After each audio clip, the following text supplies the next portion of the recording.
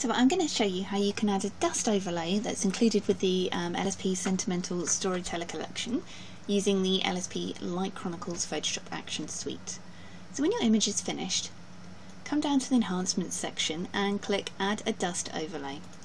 It's really important that you have gone through your download and extracted or unzipped your dust files, as well as the textures and the bubbles and anything else that you find is included with this set.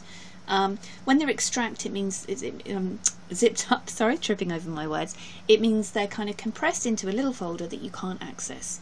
So you need to make sure they're unzipped and saved somewhere on your computer. And you can find instructions in the installation guide for that one, if you're not sure, or you can go on Google and search how to extract files using your operating system, whether you're Mac or Windows.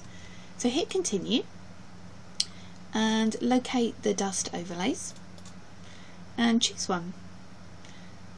Let's go for randomly dust 3. So hit place and you will notice a black box with these tiny specks of dust appears. So resize this to cover your image and hit enter. And you will notice now it's gone transparent, but we can just see these tiny specks of dust showing through. So again, resize. And when you're happy, hit enter. And you will notice a layer mask has appeared next to it. And let's zoom in a little so we can see this dust. So here are these tiny flecks of dust. We turn it off and they're gone.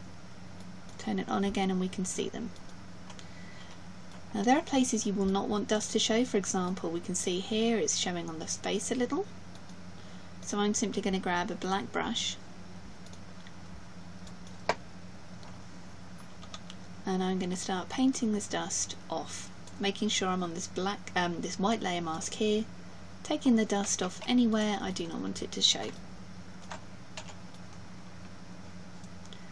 Alternately, you could make the layer mask go black and paint the dust on where you'd like it to show. So before and after, such a tiny effect. See there? Before and after. So let's add another dust in to see what the other ones are like. I'm going to add number 1. So I've hit enter twice, I'm a bit zoomed in, so I'm going to zoom out there and come edit, free transform, just to resize this dust here.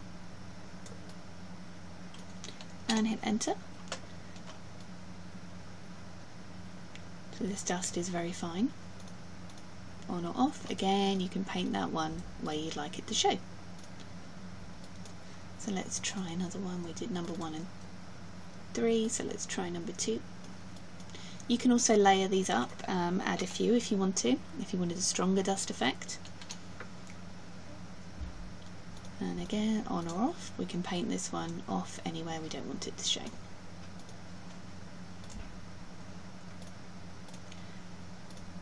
Let's add number 4 and 5, go for all of them so you can see what they look like. Resize, enter, I'm going to hit enter again, and that is number 4. You will often find real dust particles would dance in the light beam, so that's where you'd want to add them if you were going for a realistic dust effect. And number 5. You also don't have to have this covering your whole screen. So for example, we can see the light beam is coming here. We can always kind of reshape the dust to kind of just cover the light beam area. So hit enter. And the dust is just in those light beams now. And to make it more realistic, I'm just going to paint off these edges here. You can see there the tiny dust particles off and on. Tiny twinkling dust particles for adding those final details to your image. So that's using the dust overlays that come with the LSP Sentimental Storyteller collection, and using the LSP Light Chronicles Photoshop Action set to apply them. You can get those at www.lspactions.com. I'm Lauren, thanks for watching.